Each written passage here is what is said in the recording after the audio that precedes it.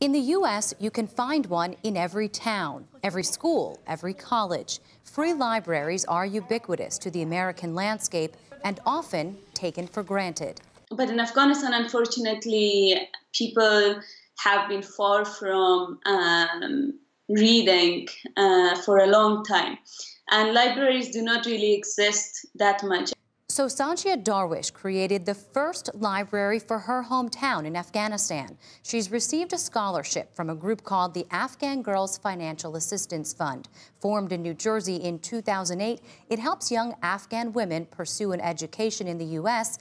if they're committed to improving life in Afghanistan. We raise money as a nonprofit organization, but we're really partnering with universities who provide scholarships. But scholarships don't cover all costs. They don't cover necessarily books, medical insurance, trips home in the summer to stay connected with your culture and your family.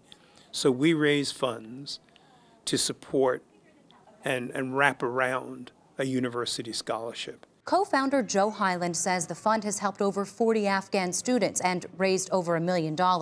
They help make the match between the women and a higher ed institution. When students go home for the summer, they fund impact projects like Darwish's free library, even the first Braille library in the country.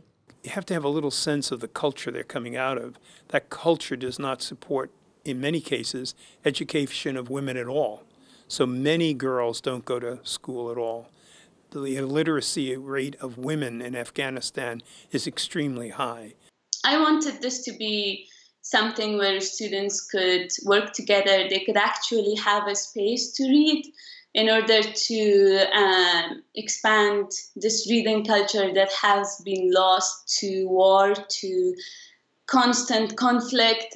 The project didn't end there. Princeton Day School partnered with Darwish's library on a school service project, pairing third-grade students from Kabul with students in Princeton. The global connector? A book. Because of the language barrier, we shared lots of pictures.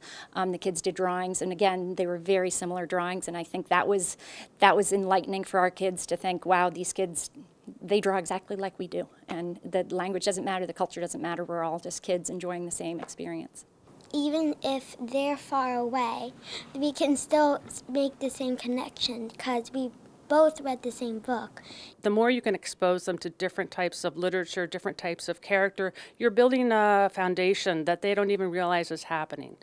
And as Sajia Darwish completes her degree in international relations at Mount Holyoke College, she's grateful for her new support network of Afghans in the U.S. and hopes to inspire more women, more projects. In Princeton, Brianna Venozzi, NJTV News.